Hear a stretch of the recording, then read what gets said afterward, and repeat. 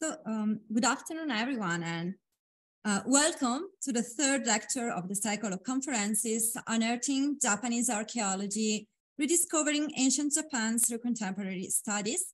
Thank you very much again to be here also for today's conference. Well, probably you already know myself, as this is the third conference, but I'm Claudia Zancana. I'm a PhD student here at Foscari University of Venice in Japanese art and archaeology, and my main field of research are decorative tombs in Kyushin Island. We organize with Gesshin Association and with the collaboration of Professor Silvia Vesco this cycle of conferences to try to get closer also Italian scholars and Italian community to Japanese archaeology. So information on the next conference will be provided soon on our social channels and will be next Monday. This time will be on the morning, so it will be 10:30, and our guest will be Professor Maria Shinotto, who is going to have a conference on decorate coffin in Kyushin Island. So today is a really great honor to have as a speaker Professor Mark Hudson. I will just give you some brief information about our guest. Mark Hudson is an archaeologist interdisciplinary Eurasia Triangles research group where he works on integrating archaeological data with historical linguistics and ancient DNA to understand population movements in Neolithic and Bronze Age Northeast Asia. He's also interested in archaeology of ancient globalisation, food religions, and violence. Mark Hudson was educated at SOAS, Cambridge, and Australian National University. He taught archaeology and anthropology at Okayama, Tsukuba, and West Kyushu University from 1996 to 2015. From 2016 to 2017, he was professor at the Montefuji World Heritage Center, Shizuoka, where he helped design the prize-winning exhibits on Mount Fuji. He was conducted archaeological fieldwork in Japan, Israel, Syria, and UK and Slovenia. And now he's a research associate of Institute of the Asia Oriental, ENS de Lyon, and currently co-supervisor PhD students.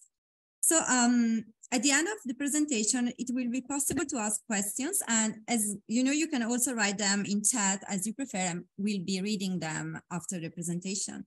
And now I'll leave the floor to our guest, and thank you very much.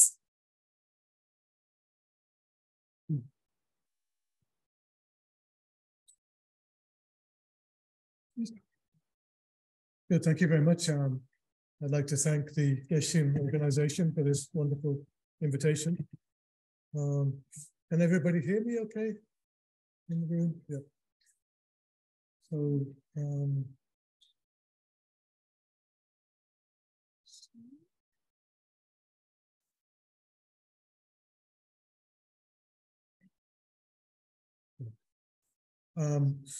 so I'm going to talk today about food in Japan from an archaeological perspective. A lot of the talk is sort of work in progress at the moment. So sometimes the conclusions are not quite finalized, but nevertheless, it should give you an idea of some of the work that's possible on food-related topics from an archaeological perspective. Good. So, yeah, so the title, Sushi. So now, today, of course, sushi has become an amazing globalized food, second to perhaps Italian food. Anywhere you go in the world now, there's sushi. Even where I work in Jena, small town, in East Germany, the old East Germany, a long way from the sea, there's about 10 different sushi restaurants. Well, not just sushi, but Asian restaurants that also have sushi. And well, this wasn't the case when I was a student, but the last 10 years, it's really taken off in a big way. But this history of, well, sushi is a sort of iconic Japanese food, but if you look closely at the history, it's really a bit more complicated, and it's something of that topic that I want to talk about today. Okay. So a lot of people have a very stereotypical view of food farming in Japan, And often it includes things like this. So the idea that Japanese food and farming are sort of very traditional and quite natural, part of Japanese culture, inherent to Japanese culture, if you like. And also that they're very sort of unique, particular to Japan. And Japanese food only became globalized after the 19th century in the Meiji period. And also pretty common is this idea that Japanese food is somehow very sustainable. It's connected to Japanese nature. So the farming system in Japan is seen as sort of an old, timeless system. And one reason for this was in the 1920s, when the first Yayoi period farming tools were discovered. They looked like this, and they were first discovered in the Nara Basin. And at that time, people were using basically the same design of tools. So people said, nothing very much has changed. And the Yayoi period was the beginning of this traditional agricultural practice. And interestingly, as Japanese food has become very globalized, the Japanese government has decided to sort of invent or create this washoku designation, which was recognized by UNESCO, I think, in 2013, and promoted by the late Prime Minister Shinzo Abe, who has this little video you can see online. It's been viewed quite a few times. And so the idea that, Japanese, if you go to Japan, the actual food that you eat is quite a mixture of different things, right? But people will say that that's only really happened since the 19th century. So the diversity of Japanese food is sort of conflated with Westernization. So in a way, there are various ways of thinking about this, but one useful way is James Scott, one of my favorite writers, who has a book, Seeing Like a State.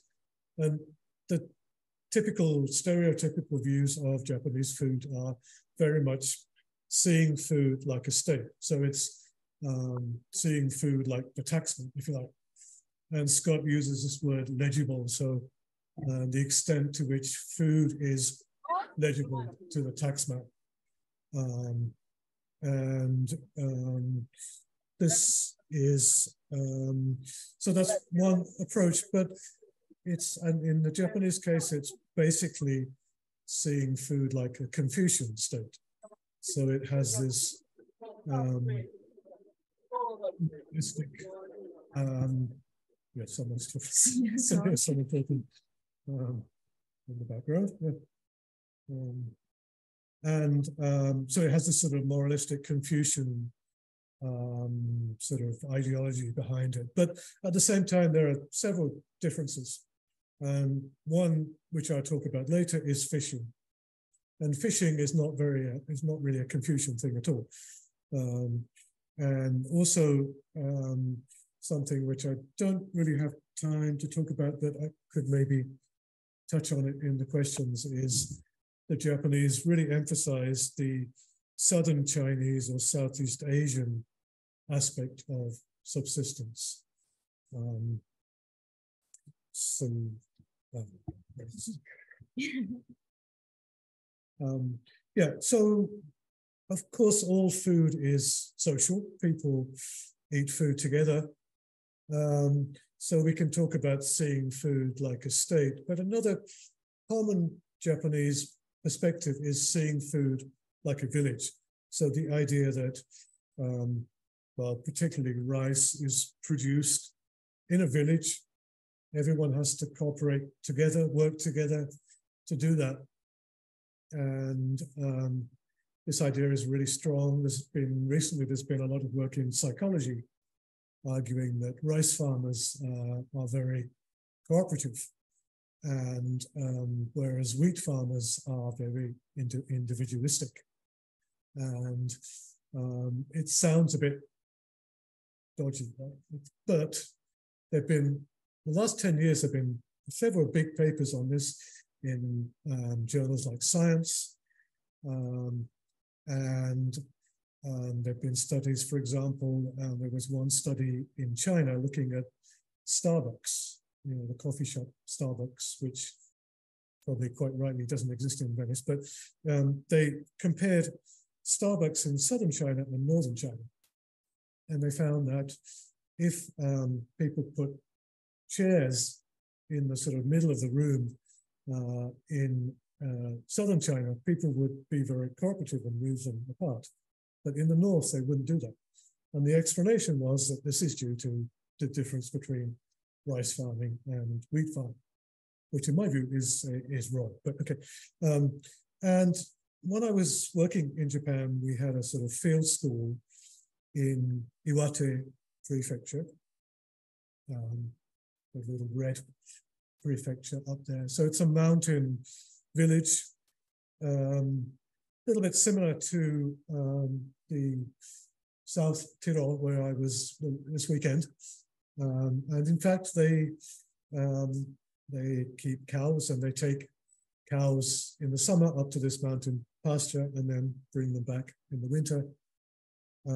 They also grow, the bottom right photo is harvesting buckwheat.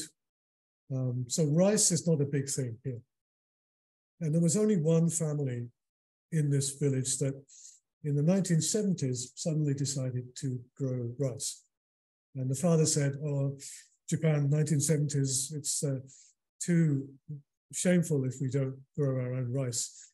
So they decided, I mean, this must be, later I'm going to talk about the late spread of rice to Japan, but this must be one of the last places anywhere in Japan that, you know, actually decided to grow rice.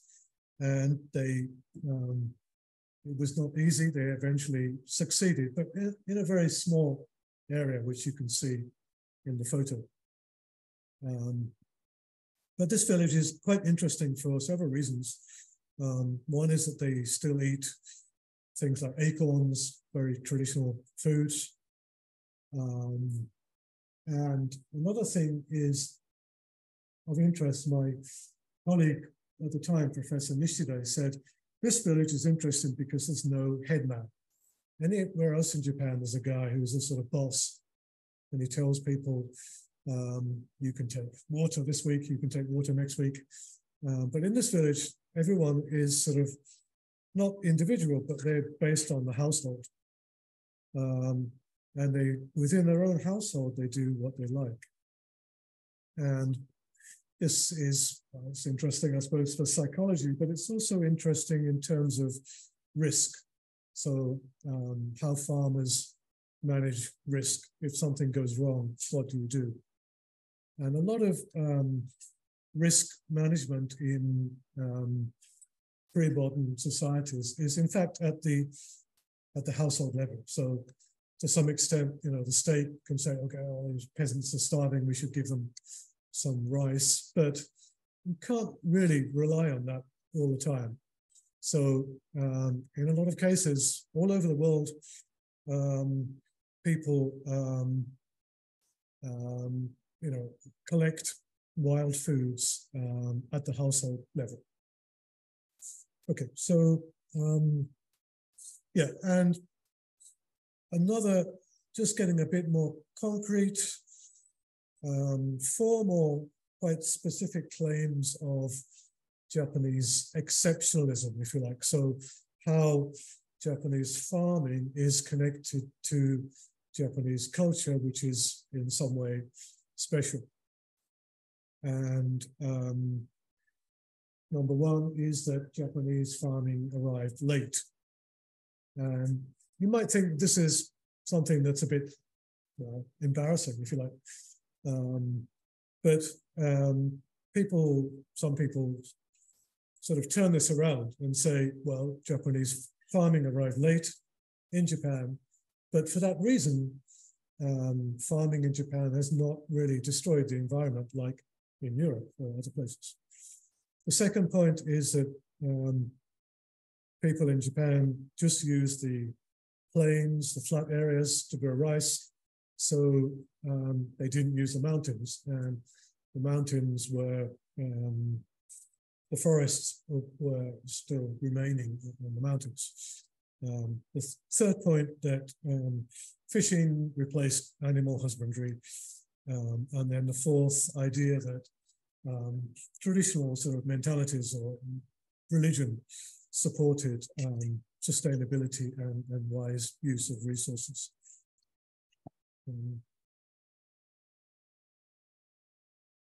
Last year, we published a paper where we looked at these four ideas, and we found that there's very little evidence for any of them. But at the same time, we found or suggested quite a few areas of further research. And a lot of this involves archaeology, because in a lot of cases, the archaeological evidence to discuss these topics is quite weak. So, what I'm sort of talking about today is, in a way, coming out of this paper and saying, okay, these are the things we'd like to know, and starting to look in more detail at various topics within this. And yeah, this is the last slide on these sort of stereotypes of Japan. But it's okay to think about these stereotypes, but how do they come together? And this is a paper we have in review, which one of the figures argues that this is a sort of common way that people in Japan have tried to understand the economy, pre-modern economy. So they say that Japan was isolated. So that meant that people worked together, what you might call ultra-sociality. Now, all humans are very ultra-social. So all humans cooperate very closely. It's really very unusual in the animal kingdom for that to happen. But people in Japan say that the Japanese are social. And that means that they have to work very hard together. And this means that they are self-sufficient, and they're not affluent, but they have just enough affluence. There's a book in English about this called it develops this idea of just enough affluence. So, okay, so sometimes it works, sometimes it doesn't. Yeah. So today I'm going to try to suggest a quite different approach to agriculture or the pre-modern economy in Japan. And I'm going to propose 3 points. One, that agriculture was very late. 2, that it was very globalized from the beginning. And 3, that it had a big commercial side. What do you just clicking? Just clicking that. Okay. So first, farming as a late arrival. So we know that in Europe, for example, farming spread from the Middle East quite early. And as you can see from this map, it was quite a complicated process, but it spread sort of little by little. And by the time it reached Britain, about 4000 BC, it had taken thousands of years, but it was a sort of ongoing process. And of course, there were quite big changes in emphasis, different crops, different emphasis in this process. But in Japan, the process was a little bit different, well, quite different, I think. And a couple of years ago, I published this essay, this chapter called Slouching Towards the Neolithic. So the progress was rather slow. Now, in Northeast Asia, the first type of farming that spread was in fact millet farming.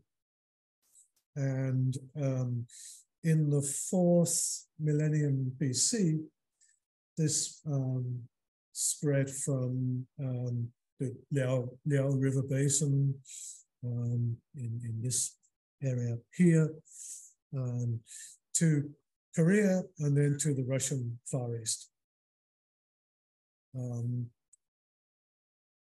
But it didn't then move to Japan until much later, sometime after 1000 BC. And when it did spread to Japan, it was not just millet, it was also rice, it was also barley, wheat, and some animals, which I'll talk about later.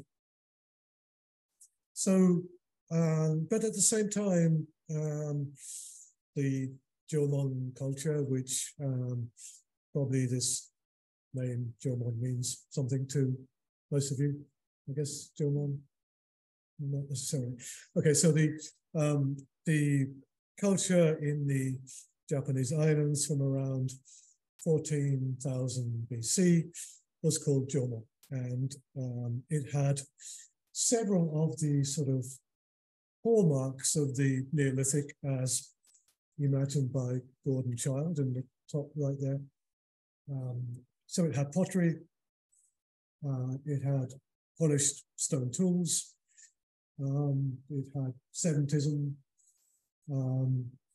but it didn't really have full-scale farming, which seemed to be a difference with Europe.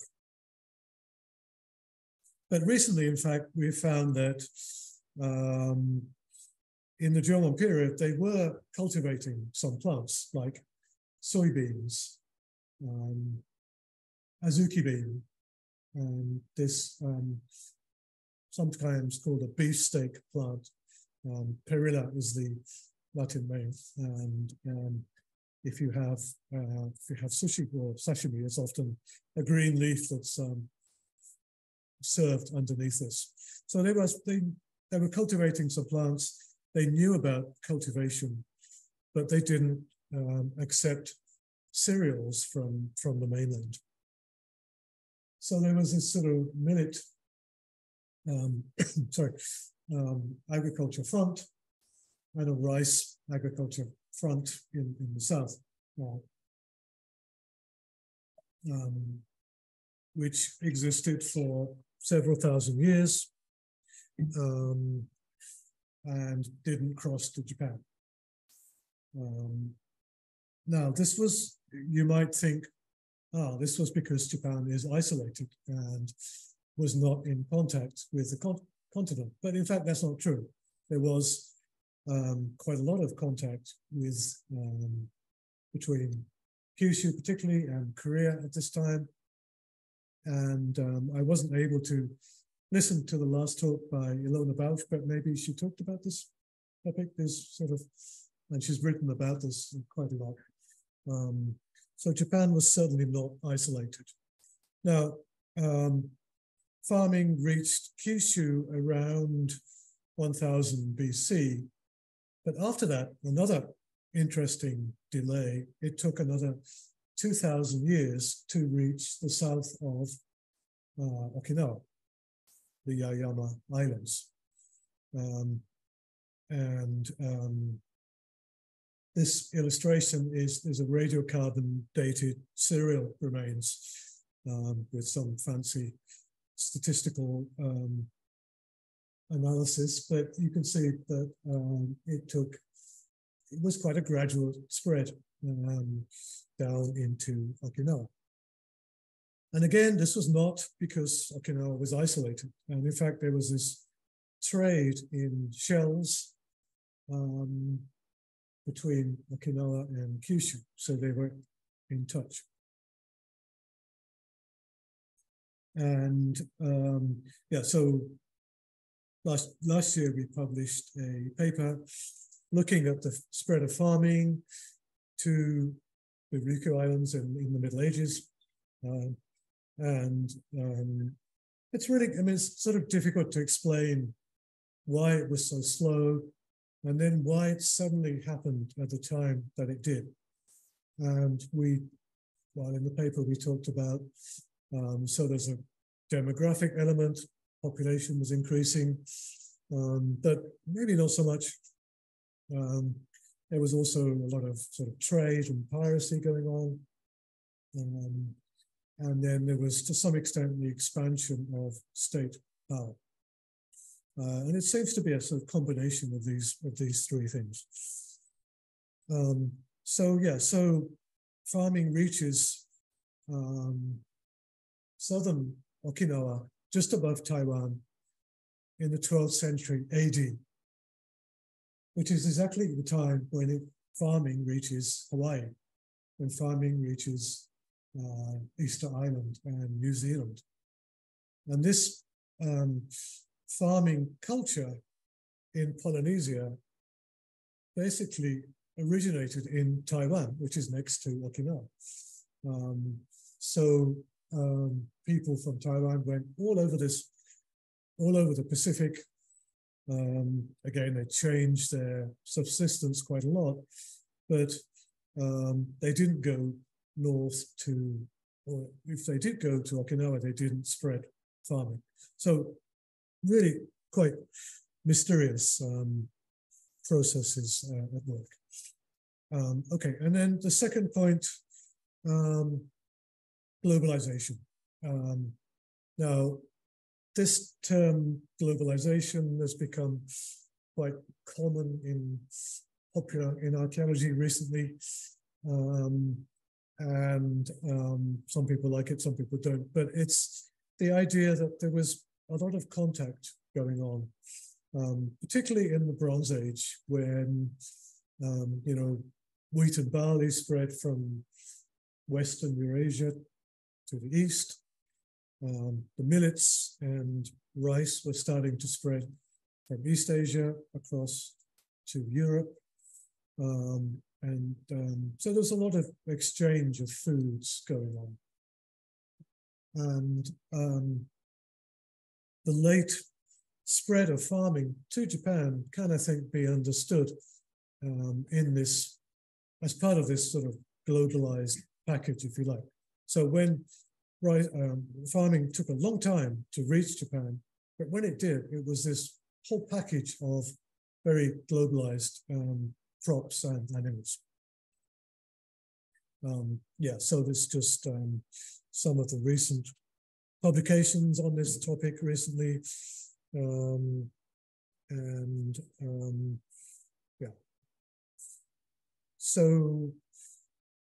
So one thing was that arrived in Japan in the Bronze Age Yayoi period was carp agriculture.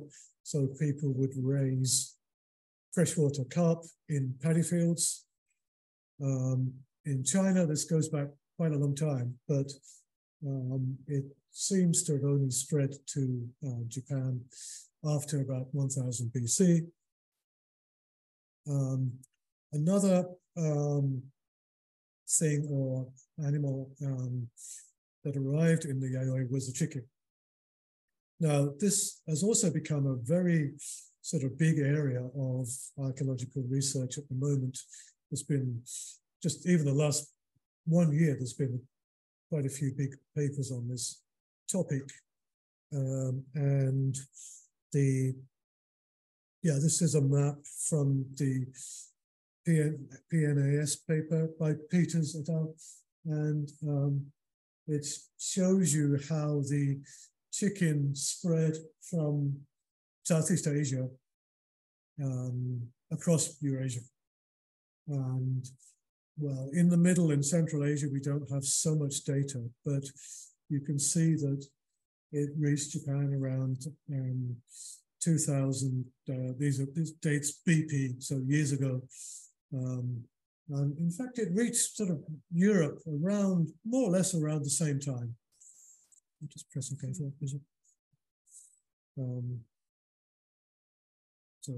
that. So it was, if you like, as a globalized spread. It was spreading probably through the same sort of process. We don't know what the process was necessarily, but these dates seem to suggest that the same sort of thing was happening And of course, it was spread by humans. Now, in the Yayoi period itself, there are chickens, but not very many. And none of them are radiocarbon dated, which is a little bit, not so secure. But there are also a few of these sort of pottery, terracotta images of chickens. Well, what we think are chickens, and like this one here, which, okay, maybe some people have different ideas, but generally they are accepted as chickens. The drawing on the right is from the early Kofun period, but it's also interpreted as a chicken. And there are more than 50 Haniwa chickens known. But generally in Japan, it seems that chickens were used for ritual, like sort of alarm clock type of thing. Also for cockfighting, which is mentioned in Nihon Shoki. So that sort of precedes, omelets and eating roast chicken. But that's not unusual in many places in the world. Sorry. That is a sort of a common pattern.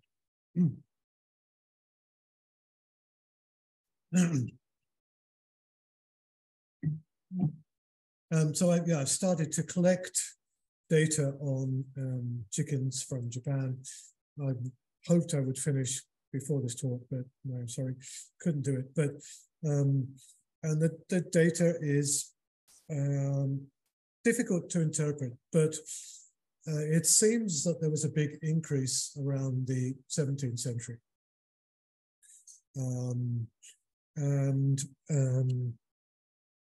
My sort of working hypothesis is that this is, well, somehow connected to Europeans coming to Japan.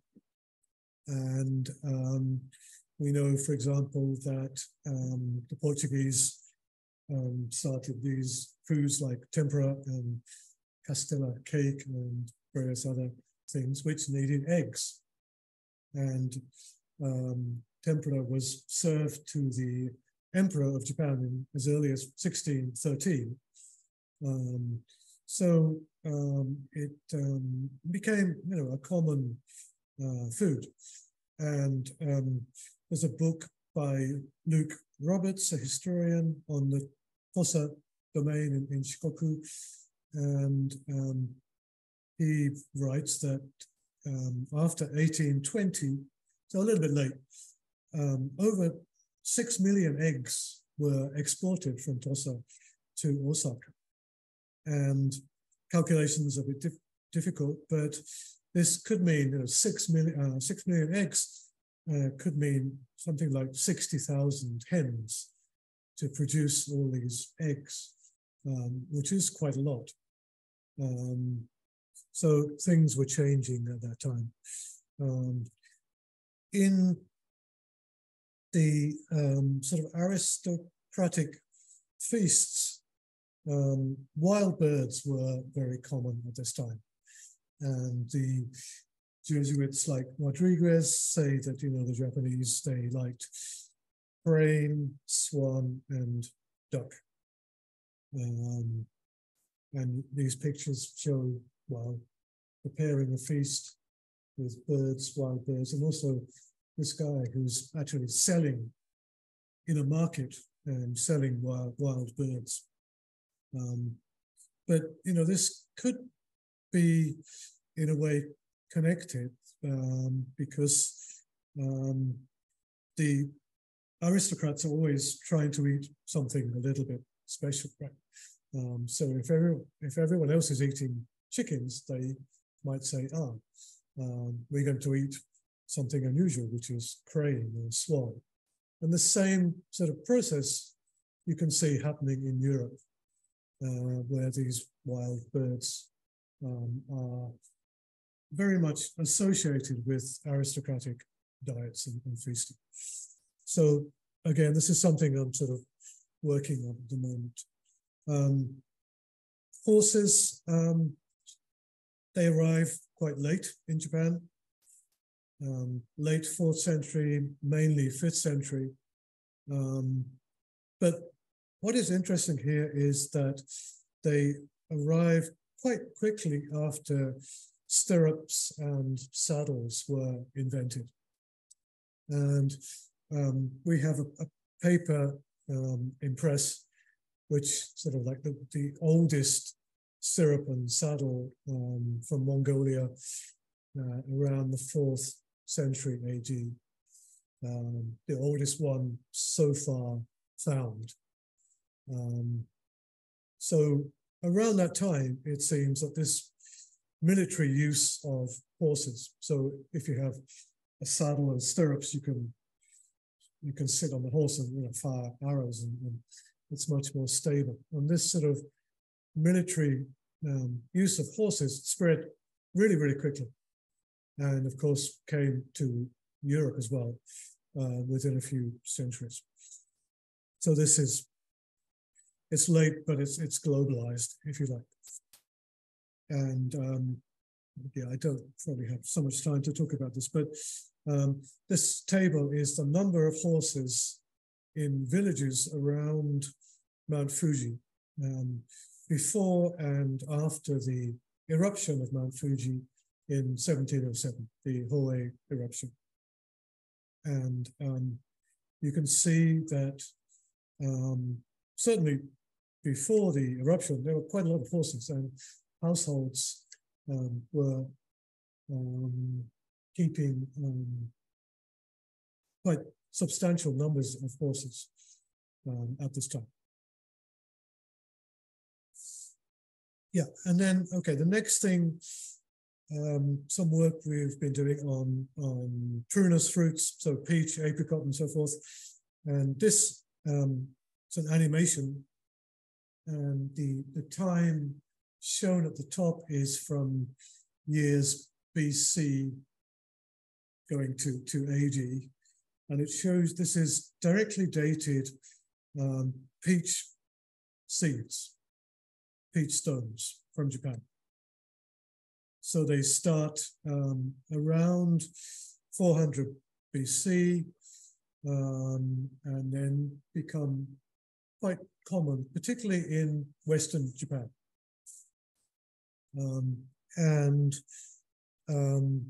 Yeah, this is the paper that we have. Well, it's in review at the moment, it hasn't been accepted yet. But one thing that was really interesting in looking at this data was how many finds there are from Japan. And in fact, everywhere else we used everything that was available. In Japan, we just used directly radiocarbon dated peaches because there were so many and it would be unbalanced. And I think, in Europe, the biggest find of peaches was from a medieval monastery in Fulda, well, it's near to Jena. But in Japan, Nakimuku site in Nara has something like, and this site, sorry, has 45 peach stones in Fulda. Nakimuku site, there are pits with over 3,000 peach stones. So it's very large numbers. So the Yayoi people, they liked peaches. And why was that? And one thing that I think might be relevant here is this idea suggested by Gina Barnes, who is in the audience, online audience, that the ideology, the Taoist ideology of the Queen Mother of the West was linked with the early Hufun burial system. This Taoist Queen Mother she's linked in Chinese mythology with various ideas, which are listed here. But I think, but one thing in China is also this idea of peaches. So it appears in the text, these are immortal, so-called immortal peaches that are, if I remember correctly, they only become ripe every 100 years. And if you eat them, you can live a long time. So I think that, this Yayoi, later Yayoi interest in peaches could be associated with these Taoist ideas, and it's probably one more piece of evidence to add to in support of Gina's hypothesis. Okay, and then the final sort of section on commercialization.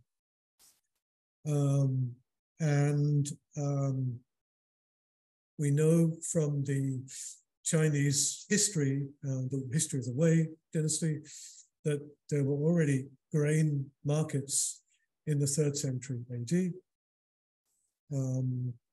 And this, for example, on Iki Island and Tsushima Islands, I think mentioned in the first talk in this series, the text says these islands, they don't have good rice fields, so they have to go to markets to buy grain. And then another quite interesting piece of information is from the 8th century, which says that if official government cattle and horses, if they die somewhere else, then people have to use their skin and meat, but they have to be sold at the nearest market. So that means that there were already markets to buy and sell these animal products. And probably it didn't happen every day that a government horse would walk through the town and suddenly die. It was probably unusual, but they were buying and selling these products, sort of, well, maybe not every day, but it was common.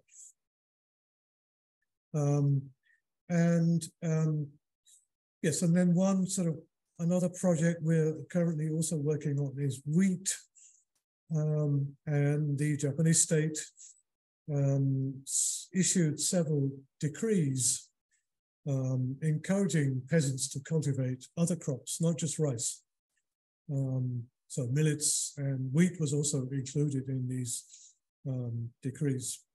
And wheat, in fact, had several advantages because it could be grown over the winter. So rice, normally you plant it in spring, harvest in the autumn. But after the rice harvest, you can plant wheat or barley and then harvest it before the rice. And wheat was usually not taxed at this time, so it could be sold as a commercial crop. And in the paper that we're working on, we're sort of looking at the trade in food to the Philippines during the 16th, 17th centuries. So when the Spanish occupied, mainly Manila at first, they imported a lot of food from China, but also from Japan. So wheat flour, but also fish and ham, things like that.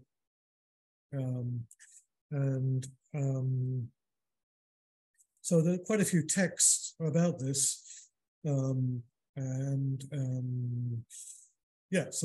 Several Italian Jesuits, in fact, were writing about this. And you may know this by heart, all this text, but 2 or 3 Japanese ships sailing to the Philippines, exporting biscuits. This means, I think, like ships' biscuits for sailors, made presumably wheat, and then wheat flour, beef, and then many other things, the Florentine Carletti. So the Japanese, they have wheat, they don't make bread, but they sell it to the Philippines and other places. And this makes big profits, between 60 and 100% profit, which is a lot. And there's an interesting letter by Kiyomasu Kato, who was, he was a general in the Japanese invasion of Korea. And things were not going so well for the Japanese army in Korea, and they needed money to buy guns. So he wrote back to Kyushu and says in this letter that, I hear that if we sell wheat flour, it makes big profits. So I instruct you to make wheat flour and get a ship and sell it. Now, he doesn't say exactly in this letter where it was supposed to be sent to, but, well, several historians argue that Manila was the most probable location for this. And yeah, I mean, Japanese historians often argue that wheat there was no market in Japan, so they had to exchange it overseas. But you can think about it in the opposite way. Because Japan had these markets, then it was possible to sell things. And that's the way markets work. Right? It's the market exists, and this year you can sell red water bottles. Next year it can be green water bottles. But the money and the products go to the market. There's also, another interesting text is that already in the 8th to 9th century, the government was prohibiting premature harvesting of barley and wheat. And this was because there was already a big market for unripe wheat to be used for horses. So this is also quite interesting. And then finally on fishing, it's okay, time-wise, if I continue a little bit longer. Okay, right. So just briefly on fishing. So the traditional question is people say, oh, the Japanese, they didn't eat animals, they ate fish instead. But the real question is how commercial was fishing? Because, okay, you can catch fish near the coast, but to move it inland around anything above 50 kilometers, you have to preserve it. So it has to be like a commercial system. It's not just one family catching fish. It has to be like a bigger market system. And okay, I just move over this. So some sort of preservation can be salt. It can be fermentation, can be drying fish. But to really, if it's people inland, if they're eating a lot of fish, then it has to be quite a big operation.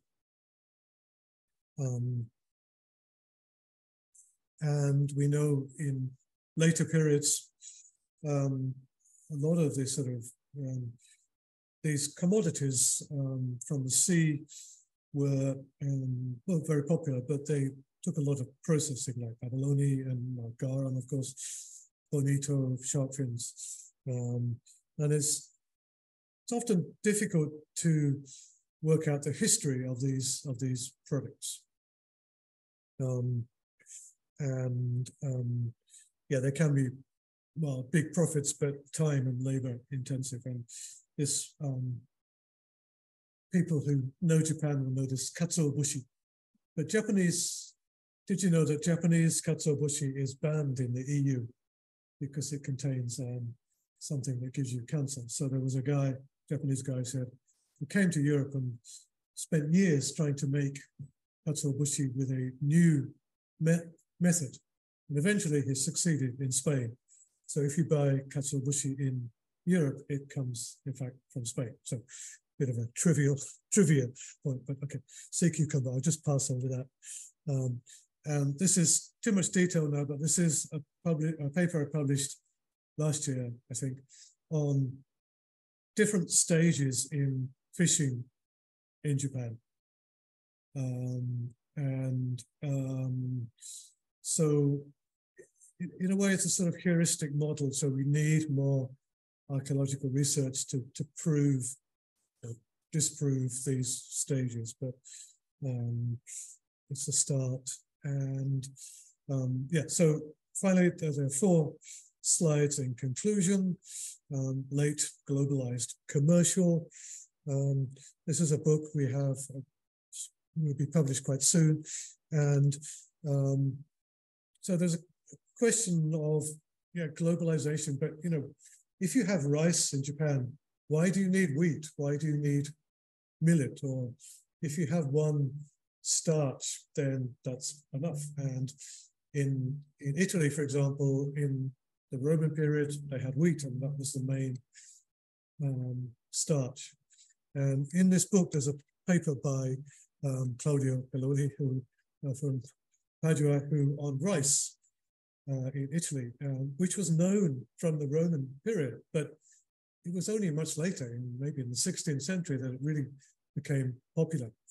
And this is different to Japan because Japan already had this sort of package of many cereals, which made it quite resilient in ecological terms. And then the second point, animals, very difficult to evaluate. The archaeological record is very poor. And the state was both promoting animal usage, but also limiting animal usage.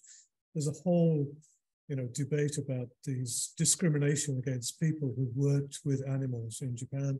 Some of you may know about this, but this is also sort of enabled, if you like, by a huge commercial imports of deer skins from Taiwan, Southeast Asia. So it was difficult to produce them in Japan itself, so they were importing them. And Europeans often did the same. So that's something that needs more research as well. Fishing, very difficult to evaluate. In my view, there's no hard evidence that medieval Japanese were eating more fish than in Europe, where we know that because of these Christian fasting limits, regulations, then people were eating a lot of fish, and was dried fish from the Atlantic, which became particularly in Northern Europe, after around 1000 AD. And this, we're working on this using isotope analysis. And a couple of years ago, we published an isotope database, which we hope to use to look at this a bit more. So yeah, sushi as a typical Japanese food, well, yes, but it's quite late. Sushi itself really develops in Edo period. It was a very commercial, fast food. Now it's become very global, and particularly salmon sushi, which you may know was introduced by Norwegian salmon farmers who wanted to sell salmon to Japan, and they succeeded very nicely.